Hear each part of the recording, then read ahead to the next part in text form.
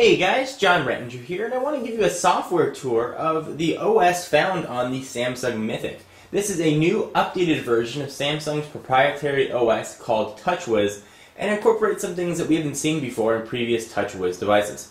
Let's go ahead and get started, and this is a new phone for AT&T Wireless that you can pick up for $199 after rebates on a new 2-year contract.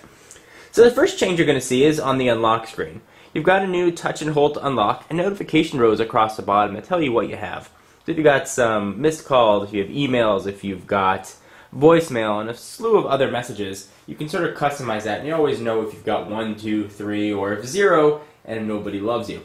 So let's go ahead and unlock the phone, and we'll do that using the new method to hold and unlock. You can see the backgrounds also keep changing every time I come back, so now I've got a butterfly.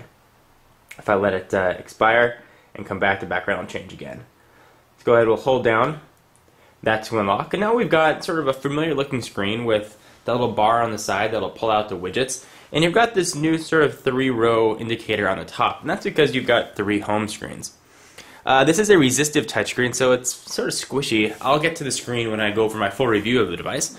So as you can see, I can sort of scroll through, and I get that dynamic sort of scrolling. The background image changes, similar to what you see on an Android device. So that's nice to have a lot of screen real estate. One of the downsides of the TouchWiz was that the widgets took up a lot of space, and now you've got 3 screens in which to use them. So here is the widget bar, and you can pick any widget you want and sort of drag it off to the home screen. So we'll take a music one, can drag it off there. Now I've got a music player. I can hide it. I can move this really anywhere I'd like. So before, when you're limited to just what you can put on one screen, you can now scroll over to the next one and put all your widgets there to your heart's content. You can widgetize everything you like. This does have mobile TV in it, which is sort of a cool feature. It also has some MSN advanced connectivity that you guys can add for a little bit of an extra charge. So we'll keep going. We don't want to add a new birthday. You can see the OS is certainly not without its hiccups.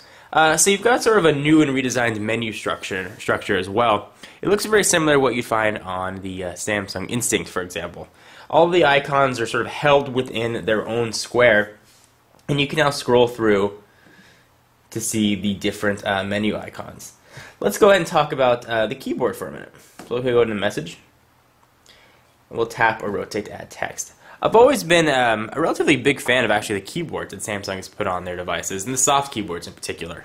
When you have it just in portrait, you can sort of get your standard array that you'd see on a normal flip phone or slider phone. You can use T9 if you'd like, and you can sort of pick what you're looking for. So numeric, symbols, emoticons, which are those silly smiley faces.